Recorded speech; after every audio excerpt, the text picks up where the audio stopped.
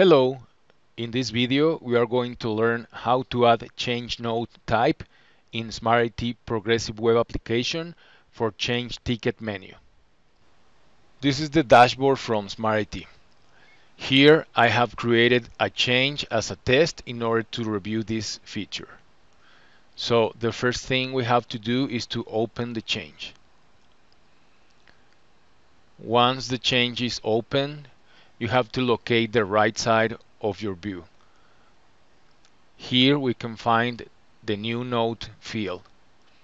So we have to try to add a new node in order to display the node type menu. As we can see, there are the options we have by default. And we are going to add a new option. So in order to add this new option, we have to go to the classic remedy and locate the Sys menu items form. We are going to add Backout Plan option from menu. And we can see the option Backout Plan is only for those menu types. In order to add this new menu type for changes nodes, we have to create a new record related to that. So in this case, we have to set new request and add the options for menu type. In this case is node type change. Then go to menu label field and add the menu label you want to add. In this case we are going to use Backout Plan, but you can use a different one. Selection code.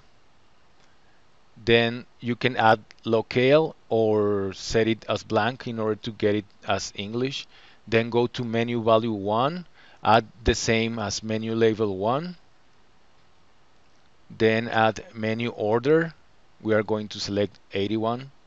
Then form name. We are going to add this to change infra change. Complete the checkboxes. System lock no, and menu visible should be yes. Then go to description field and add sv underscore activity underscore default. Save it. And after save it, we are going to do a refresh or a new search in order to validate this new record. As we can see, now we have a new Backout Plan record for node type change.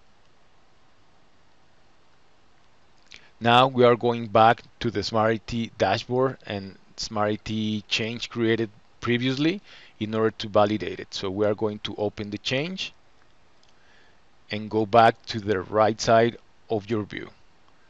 Go to new node. You can try to add a node.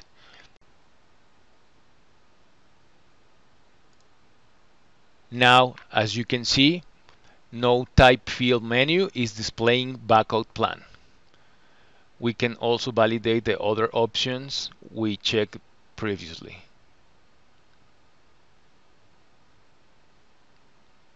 Now the option we added is available for selection. And now I'm gonna show you the way you can remove it. So in order to remove it, you have to go back to the classic remedy,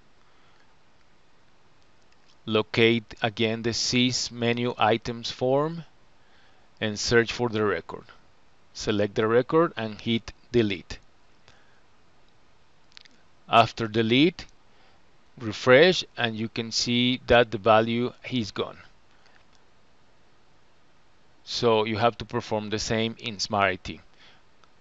Refresh your dashboard or your browser, go back to the change created, and now the option, as you can see, is gone from the menu. At this point, Smart IT node type menu is going to show us out of the box options from menu. Thank you for watching this video.